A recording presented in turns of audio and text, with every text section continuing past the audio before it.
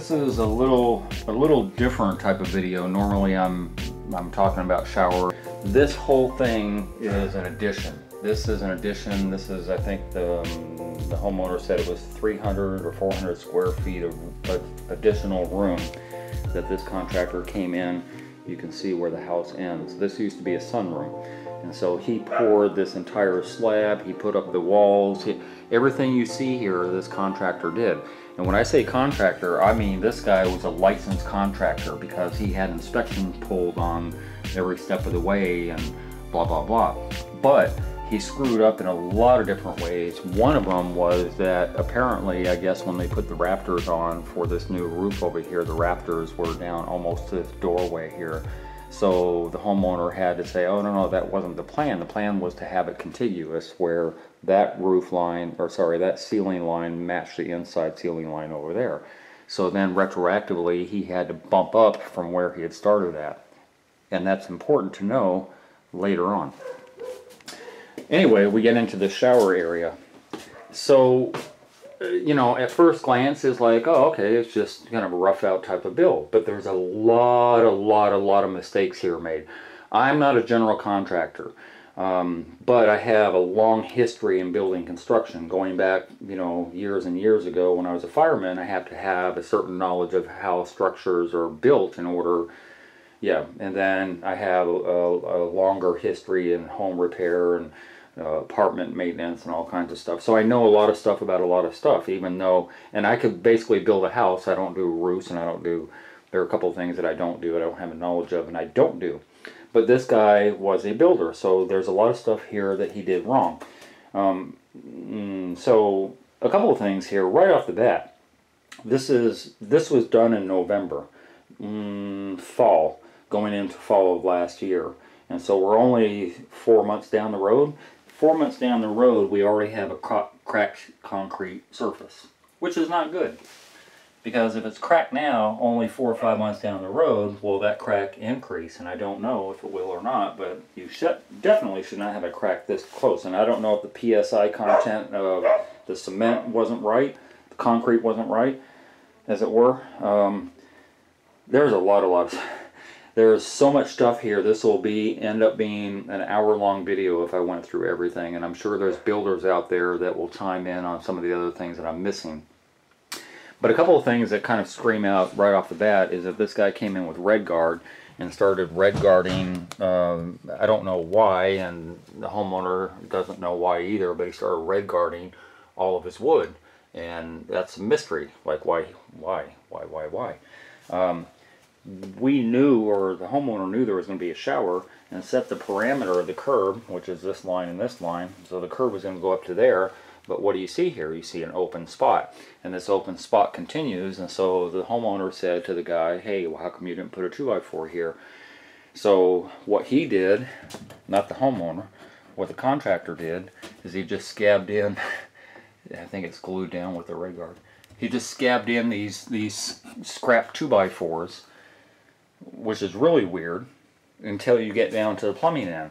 Like, why didn't he put a vertical one in? Well, because the plumber came in here with PEX and went right through the wall, so that you can't physically put another 2x4 in here because the plumber came in after the framing was done. And so now the bigger issue is when you have this curb, you're going to need some type of scabbing. You're going to need some type of girthy material to hold your glass. And so yes, you could potentially take a 2x4 and put it sideways up here were it not for you're only 3/4 of an inch here. So now this has to be rerouted somehow into the back, and then a notch out with a 2x4 going in, you know, straight in. A couple of 2x4s going straight in with a notch out going on. And so that's just crazy. But the plumber really didn't have a clue either, because he's using sharp bites on PEX, which is really weird, to me anyway. If you're going to use PEX, then why are you using sharp bites? Like everywhere you see, there's sharp bites. And I'm sure there's sharp bites behind the wall too. Speaking of the wall, look at this. This would drive me crazy. I don't want to do, I got to jump around a lot because one thing leads to another. This would drive me crazy. I'm a symmetrical type of guy, and I have this hot and cold down here where the vanity is going to be. Like when you have, it's not like this was a redo. This is brand new construction. So why would you put the hot and cold, you know, 7 inches down at a diagonal from where your plumbing is at? And then we get to the plumbing and there's a stooter there. And there's a stooter on the other side, because there's a laundry room on the other side. There's a stooter over there too. So I'm asking the homeowner why that happened. Drain, vent. Brand new construction. So we get up to this area, there's an attic up here, and the pitch of the roof is this way. So there's no reason that that vent stack couldn't have just been brought up in there. That vent stack shares in with the toilet and the shower over here. And so all 3 of those have to vent out. But currently they're going to vent out into the stooter that's going to be inside of the wall. Not even inside of the wall, it's going to be slightly outside of the wall, inside of the vanity. Why can't we go up there? Because look at this hodgepodge of building mistakes that is just bizarre. But, and that's why I said I keep jumping around from thing to thing, because one ties into the next. So normally as a header you have a couple of 2x4s sitting up there, and then you have your truss and your roofing, blah blah blah. So he has 3 2x4s up there, and then 2 2x6s sitting on top, sandwiched together on the top. Why? Because of what I was talking about earlier. Because the roof, sorry, the whole wall system had to be raised. So rather than take out all the 2x4s along this whole thing and put in proper 2x4s, he just kind of hacked everything in there, which is literally what he did. He just hacked everything in there. 2x6s that weren't even fully end to end going on there, and 2x6s, just a couple of them up, like, I don't know, that's just bizarre. But that's the reason why there's a stooter there, because no way you're going to get a 2-inch hole going through all of that. That's just not going to happen. So that's a shame that that happened, and just scabbed stuff in, like scabbed a 2x4 in here to anchor the, yeah, look, I can get my whole finger back there. Just, it's just a hodgepodge of mistakes that I'm like, wow, really? Like, I don't know. I'm at a loss for words. One of the things that irritates me most about slab construction is that plumbers have no compunction. Look at this. There's no reason why this is fine, but this is so close to the edge. How are you going to get any scabbing in here? I think the homeowner started to put in 2x6 scabbing over here, but it's not going to happen over there because of that reason.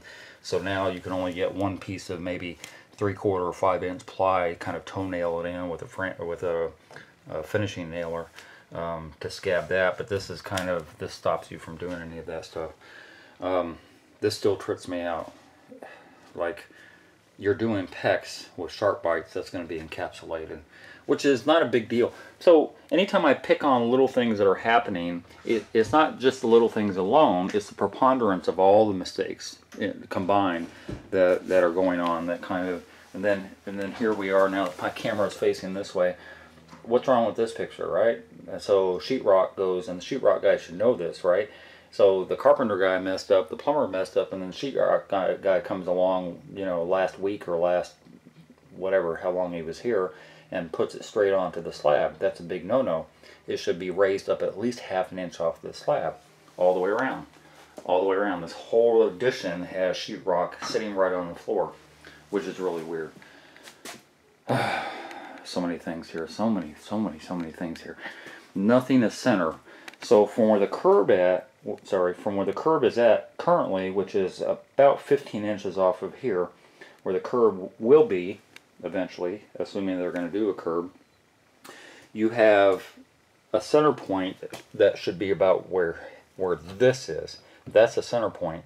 So now the homeowner has to kind of cut out this 2x4 area, or somehow make it so that all of this moves back over there. And so what I'm suggesting is just cutting out your piping over here and run your piping through there, bringing it over, and then you can get pretty much center by the time this valve is. But this is a different type of valve. It's got these shutoffs, which I absolutely 100% love that they have, you know, inline shutoffs. But he won't get this center without doing something, yeah. And so that's a shame too. And so then we get to the drain area, and that's a shame because that's not center to anything. That's not center Well, it is centered to this off-center valve, but that's all it's centered to. It's way off. They poured this slab, as I mentioned when I first came on. They poured this slab, so the plumbing was already done prior.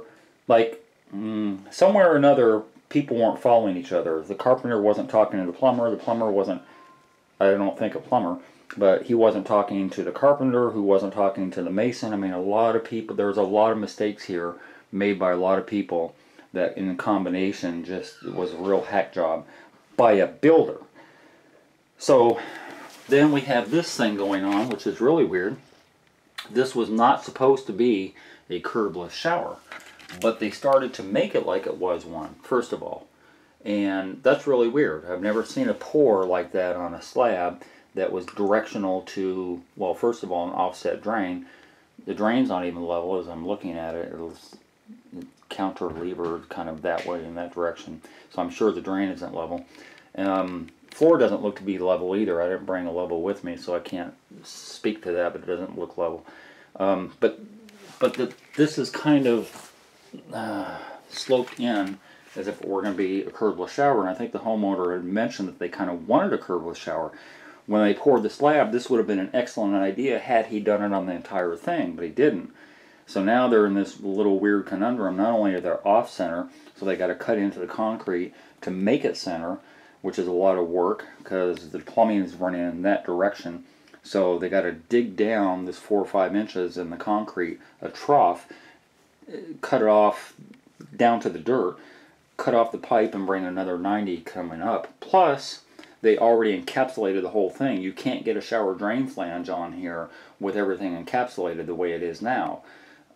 So it should have been built into a box, and then whoever does a shower fill in the box. So the box would have been here, center, and you would have been looking at dirt. That's how a stub out is supposed to be in most situations, but not in this one. So there's a lot of things going on here, and I can go on and on and on, but this is kind of a heads up. If you're going to have an addition done, oh, and then another thing too. The homeowner mentioned to me that he doesn't think that this is the proper depth for this either, which I don't think is. But the plumber didn't save the mud guard. The mud guard goes on here specifically to show you the parameter of your finished wall with the tile on and all that stuff. The outside and the inside part of where your finished wall is, that's what the mud guard is, and it protects all of this brass body. But where's the mud guard? So that has to be kind of feathered out too, and kind of found out if that's going to be workable at all. But the whole point of, and the reason that I'm, gosh, it's so bad. The reason I'm doing this is because people talk about, oh, you know, get a contractor who's licensed and insured, and, you know, blah blah blah blah blah. Licensed and insured doesn't mean anything. I mean, like, literally doesn't mean anything. It means that you were able to pass some type of test, but it doesn't mean that you're doing the job right. It doesn't mean that necessarily the inspector. So there are a lot of things that an inspector should be looking for on every part, every aspect of this stuff. But eventually, if you're hiring somebody to do something, you're the boss. And apparently the homeowner was kind of foo-fooed away when he complained about some of these things, except for raising the roof, which they did, but they hacked up. But eventually, you know, when you see something like this, hey, sheetrock guy, you're supposed to be half an inch above, da-da-da. You know, the homeowner said he said that, but they went ahead as normal. When I do work, every customer I have is my boss, and if they're asking me to do something, then I do it. You know, even if I have to charge them more for something that we didn't talk about, get things in writing. Make sure that all this stuff is in writing. I do a contract for every job I do, and I let my customer go over the contract. And if there's something I miss, then I do an addendum to that or whatever. But, you know, stick to your guns on stuff. Like, this cost this guy, you know, multi-thousands of dollars to have this done, to be hacked up by. All of this stuff is nonsensical to me as a non-builder. I'm not a builder. I don't build additions. I don't build houses. But I know about this common sense type of stuff. And, you know, you should know about all this stuff too. And that's getting back to what I said earlier. I hijacked my own conversation. Know what your these are all the little things that if you get into a build process and you see any of this stuff going on, even 16 on center, like he wants a niche on center, but he can't really do it. He's going to have to cut out 2 of the studs to make a long niche like I do, because he's not 16 inches off center. There's no reason he had to put this 2x4 right there. 16 on center, which is not currently, would have been about here, and then your middle stud would, yeah, I mean, a simple thing like that. How do you do framing and not know 16 on center? I don't know. I went on too long already, so I hope I hope in some way, form, or fashion this kind of helped you out if you get into a situation like this, because, you know, I've only talked for 20 minutes now, but it's 20 minutes too long. I shouldn't be having to make these videos on a new build. It's crazy. See that? That's replicated over here. Why? There's no reason for that.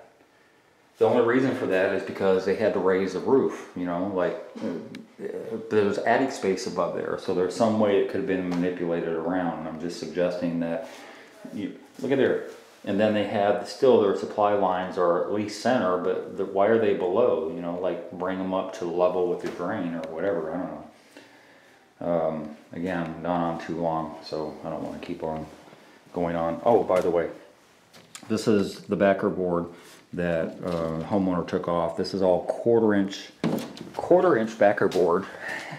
See these screw marks? That's where the backer board used to be. 1/2 inch sheetrock, quarter inch backer board. That's some crazy stuff going on. Anyway, I'm going to wrap this up. Talked too much already. Hope I helped somebody. Hey, if you enjoyed that video and you learned something, consider being a Patreon member. $5, $10, $15 a month would help me greatly produce more videos. I make nothing from YouTube at all. If you're going to call me for advice, please donate $50 for 30 minutes. My link to my PayPal and my Patreon account is down below. And if you haven't already, hit the subscribe button and hit the bell so you get immediate notifications as soon as I post videos. And thank you very much for your support.